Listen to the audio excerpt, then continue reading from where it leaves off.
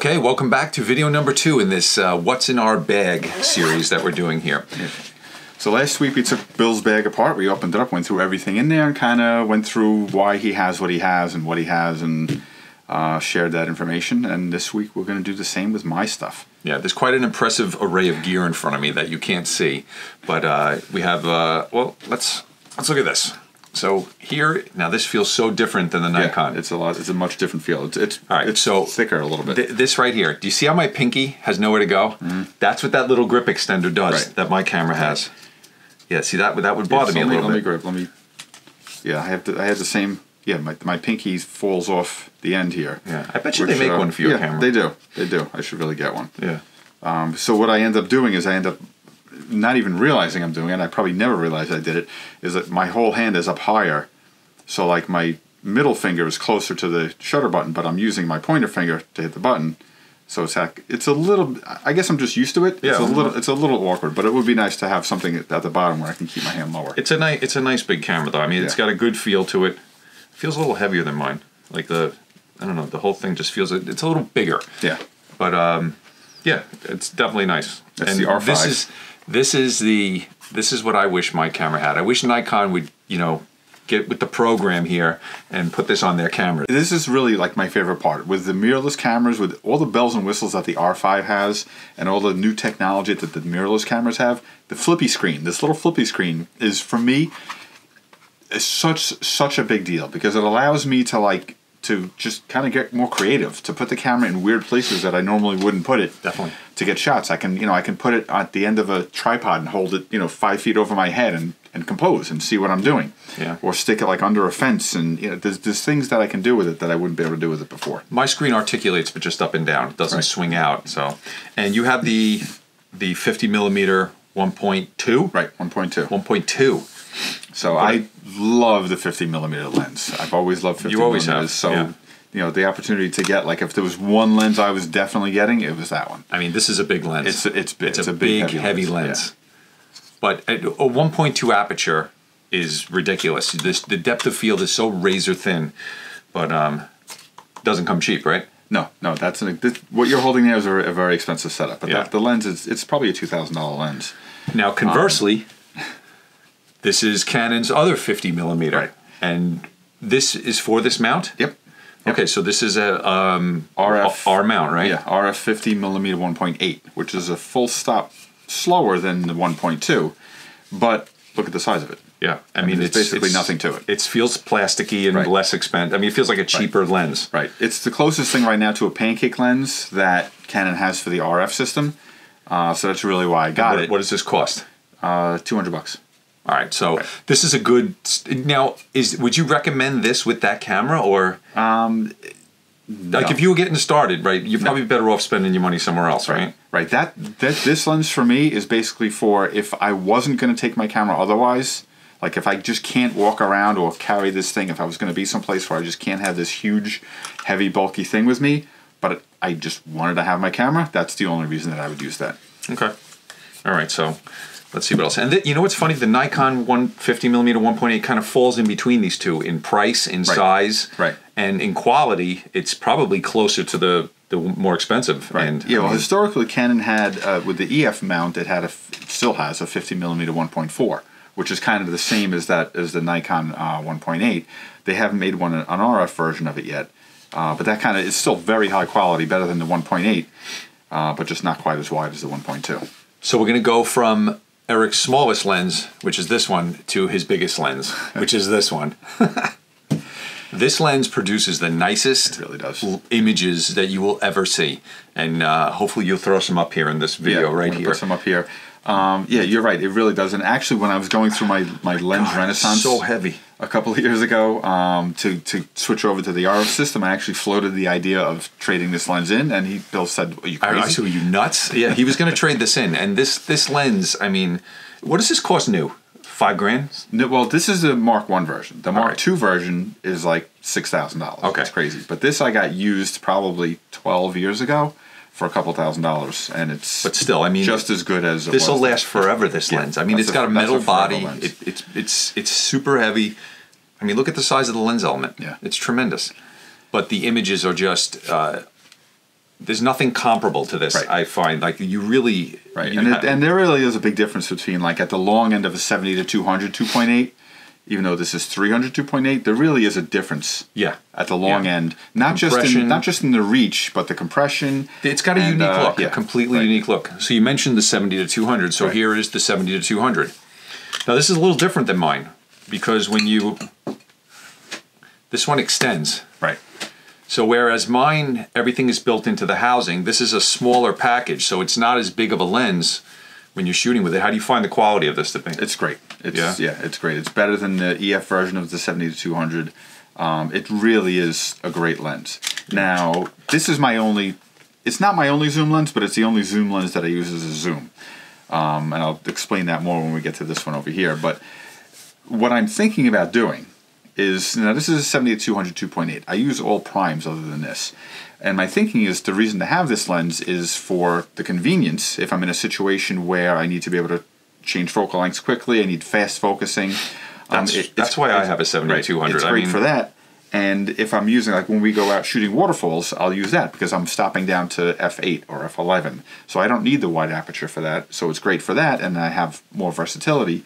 But if that's what I'm using it for, if I'm using a zoom lens just for landscapes, waterfalls, smaller aperture things on a tripod, do I need 2.8? Would I be better off with a 70 to 200 f4 lens? That's lighter and smaller. Or a 24 to 105 f4 lens that covers a bigger range. It's a great lens, though. In Eric's last video, he talked about zooming and moving and changing your lenses to get the same focal length, but with a wider aperture.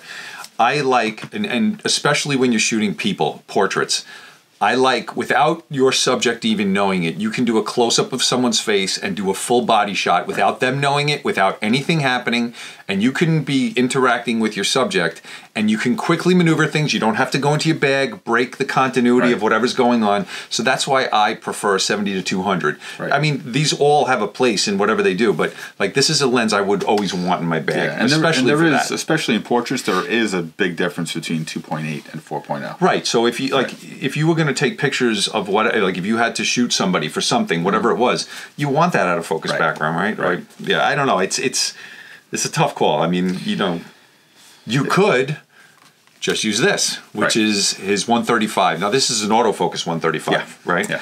It makes things a lot easier, I'm sure. Yeah. This lens produces also excellent images. I've loved this is the reason why I bought my Rokinon, because I would see the images Eric would get out of this one, and I would just love them. Why do you love this one so much?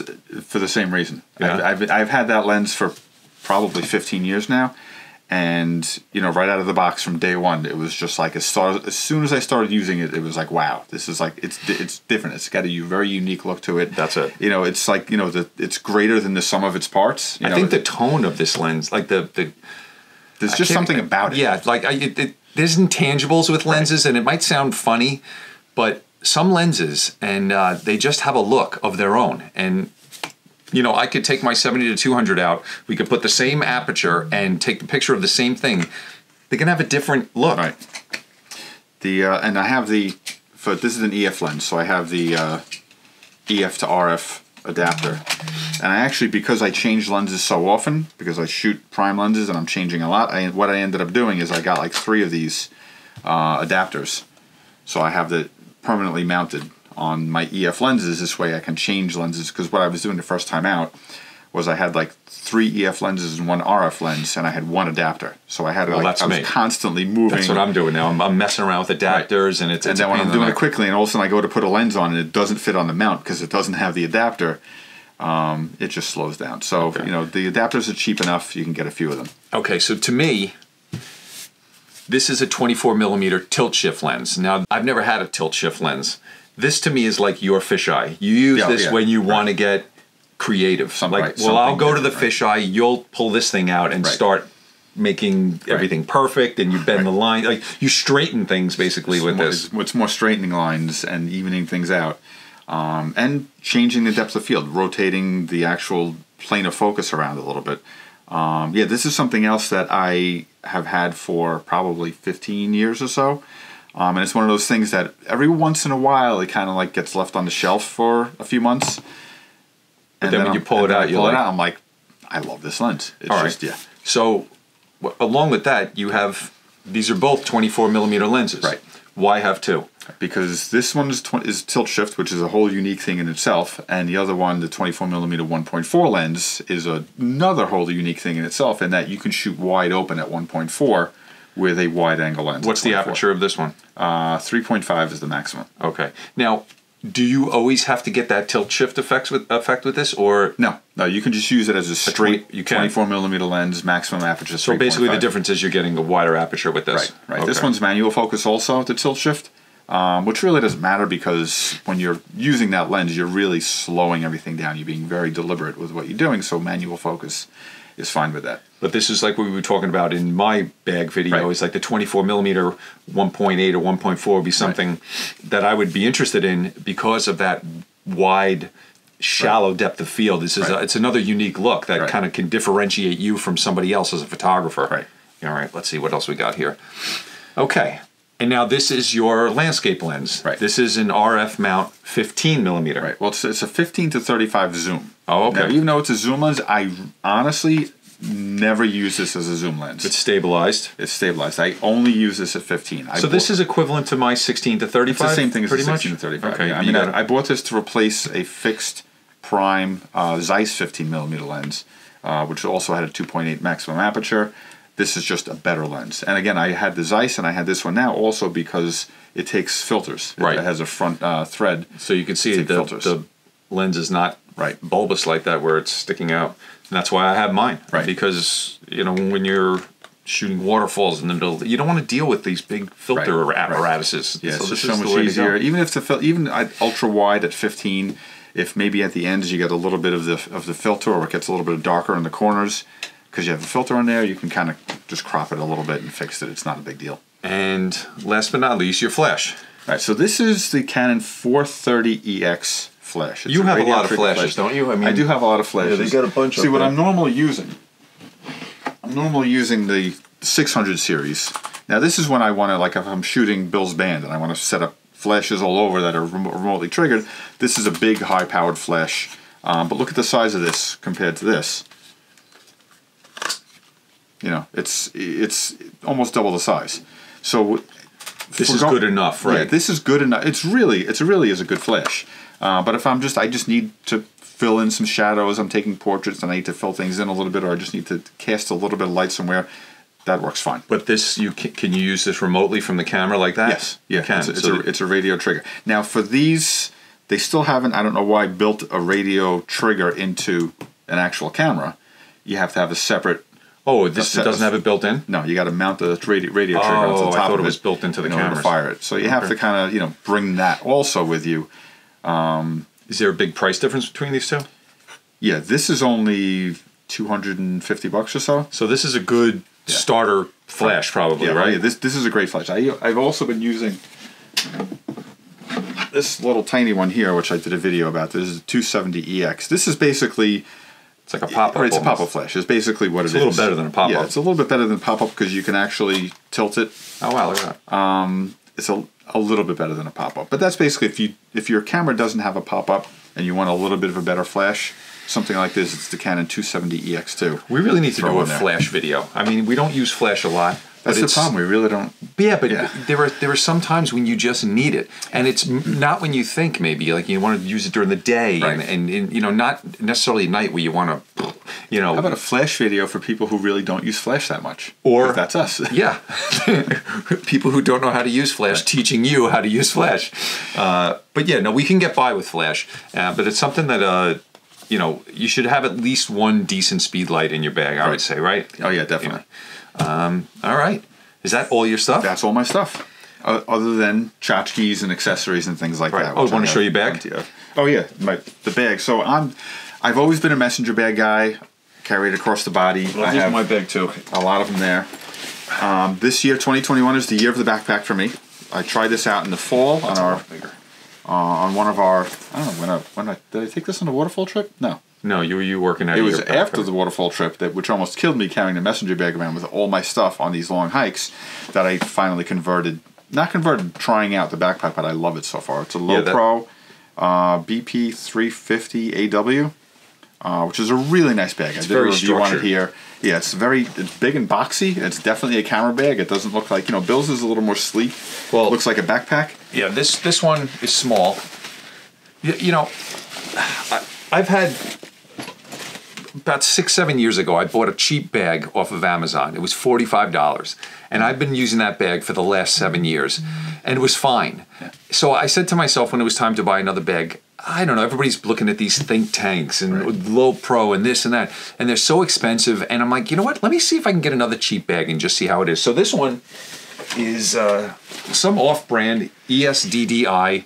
I'm not really sure where it comes from, whatever. It was $69 on Amazon, and it actually is a good bag. Like I have no issues with this. It fits all my gear in it. It's got the removable, Velcro, spacers, so you can adjust it any way you want. It's comfortable. It's got a spot for a water bottle. It's got a tripod thing on the side. It's got a, with a weatherproof bag that goes over it. So for $69, I said I'll try it and see how it goes. And so far, so good. Yeah. The hard thing with buying bags is you don't know if they're big enough. Even if you're in the store getting it, like you don't have all your gear with you. As soon as you start putting your stuff in it, you're like, oh no, there's no way I'm going to fit my stuff in here. I do like a messenger bag though. If I'm going out with a camera, 2 lenses and a flash. Yes. Like if I was going to do a portrait shoot for somebody, or when I was going a few months ago shooting some restaurant stuff, that was a great bag to have because I could keep it on me and I could quickly move around, and I only needed a couple of lenses, and it wasn't like I didn't have to have 50 things with me. So that was great, and I liked working out of that, where a backpack would have been cumbersome and clumsy. So you kind of have to know how you're going to use the bag pretty much. Once you get a feel for it, you know where everything is in a bag, and you can be engaging or doing whatever you need to do while your other hand is grabbing stuff out of the bag and changing lenses or getting accessories. Yeah. All right, so there you have it. There's the second half of our What's in Your Bag video. Right. We'll do another one of these in another 6 months or so to update. My bag is going to stay the way it is right now. I just spent so much money on gear that my whole plan was to get a Z5 and just adapt everything I had. And here I am with new lenses, a different camera, the whole thing. Nothing went to plan. Yeah, I don't know that there's anything new Canon RF coming out until the fall anyway. So really, there's really probably going to be nothing. So this is our 2021 What's in Our Bags. Yeah, now we got to go out and take some good pictures with it. Go out and use it, yeah. Fine. I actually want to go back into Brooklyn, and now that I have the Z6 II, and I wanted to get a little warmer because that last time was ridiculous, and go in there and do some cityscapes and things like that, and try out all the lenses in different situations, maybe go into the city. It's a great environment to try out all your gear because there's so many things to take pictures of. So, we'll see. Yep. All right. Cool. Hope you enjoyed this. A little conversational. Well, trying something different today.